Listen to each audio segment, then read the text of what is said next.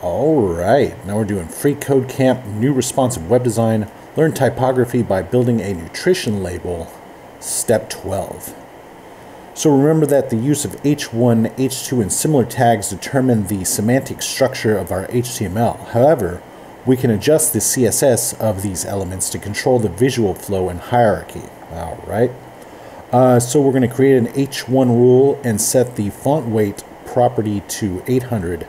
And this is going to make our H1 text bolder. Alright, so we'll do H1, we'll do curly braces, and set font hyphen weight to 800, like that. Semicolon afterwards.